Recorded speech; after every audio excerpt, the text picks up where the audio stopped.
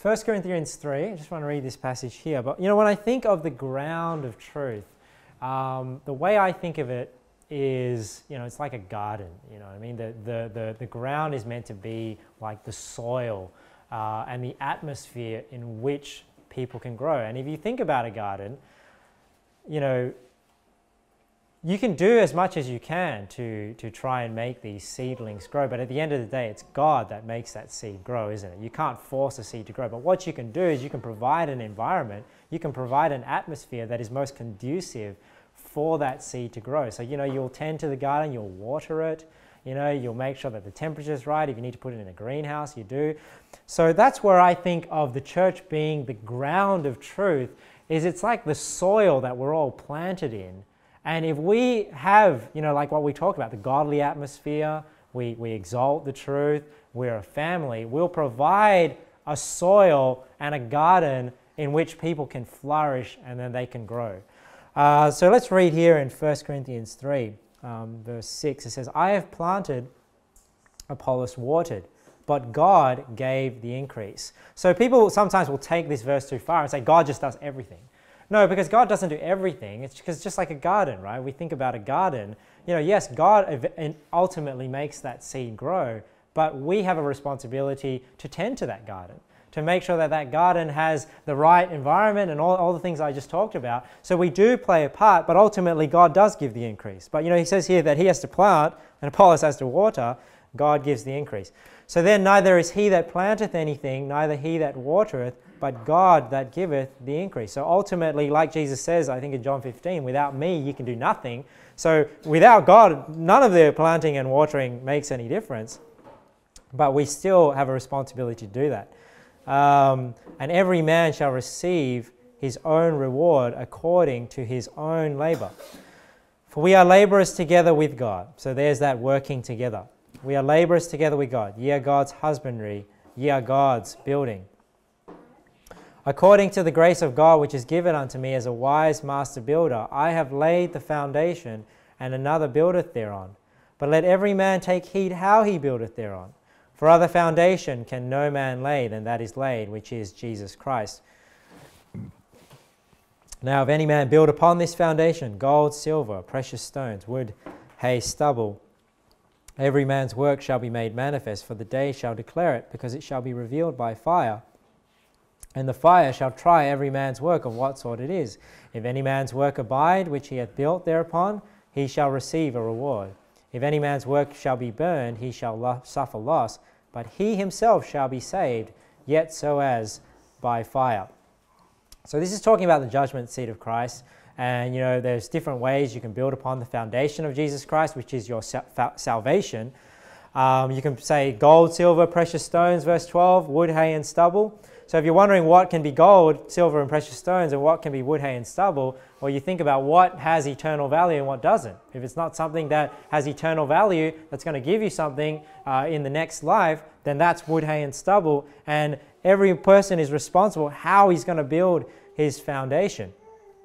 Now we see here also that in verse 15, it says, if any man's work shall be burned, he shall suffer loss. A loss of what? A loss of reward. But he himself shall be saved, yet so as by fire. So this is supporting the fact that salvation is not by works, because your foundation is Jesus Christ. You get that foundation by believing on the Lord Jesus Christ. But you can build on that foundation, gold, silver, precious stone, wood, hay, and stubble. And even though you've built a house fully of wood, hay, and stubble, even if that all goes, you'll suffer loss. But the Bible says here, you'll suffer loss, but he himself shall be saved, yet so as by fire, showing that salvation is indeed by grace and not by works. So a couple of things I just want to mention here is, it says here that God gives the increase. So the idea of church is not to force you to do good works. Yes, we do provoke unto love and good works, and we'll go to that verse in a second. But we cannot force good works.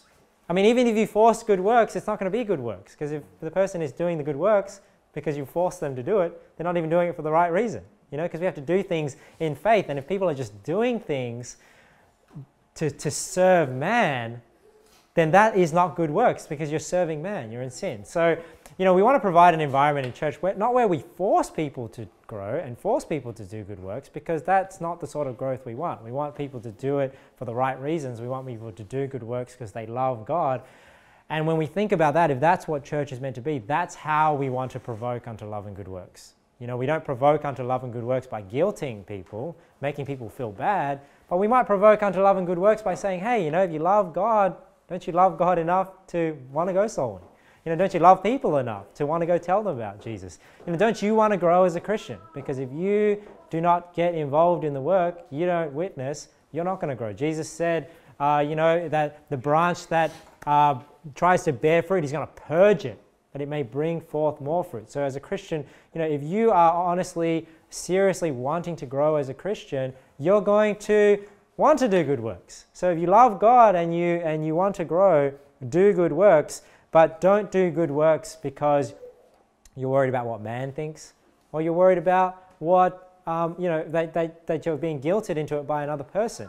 Now, the only reason why you should care about what other people think is because you want to be an example, right? You want to be an example to other people. So there's a balance here of the right way to do things and the wrong way to do things. But if we have the right purpose of what the church how the church should do it, how it should be a ground, that will change how we think about how we are to encourage one another in the Lord and how we are to talk to one another. Because we don't want to hinder that growth, and we want people to be able to grow freely in the Lord and just be in good ground like we're talking about. So we don't need to force good works, and in fact we can't, because we'll only create believers that are serving man. So we don't want people to be serving man, serving out of fear. We want people to be serving out of love, and first and foremost love for God. But we also see here, it says, but let every man, verse 10, it says, according to the grace of God which is given unto me as a wise master builder. Paul is saying, I have laid the foundation. So what does he mean here? He's preached unto them the gospel. He's got them saved. So that foundation is Jesus Christ. And he says, another buildeth thereon. So other people are helping you to build this house, right? But look at what it says in verse 10, but let every man take heed how he buildeth thereupon.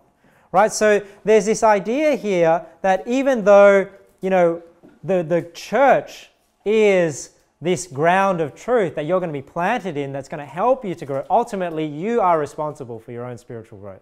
You are responsible for where you are right now in the Lord and how spiritually mature you are. You can't say, well, nobody helped me, or nobody taught me this, or my church wasn't helping me to grow. You can't really blame it on anyone else. You are responsible for your own spiritual growth, so you need to take it upon yourself to get in the Word. You can't say, well, church only meets one time a week, that's not enough for me to grow in the Lord, but you've got to be reading the Bible every day. I mean, you're just coming here for a meal that I've prepared, but you've got to feed yourself every day. And to be honest, that's the only way you're going to grow. If you think church is, the only thing that's going to make you grow, you've got it wrong. It's here to support your growth.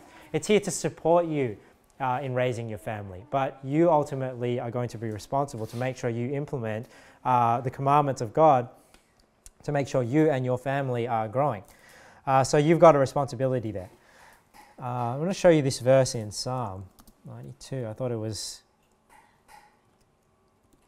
came across it and I thought it fit really well with this thought of church being a ground of truth and like this soil in a garden.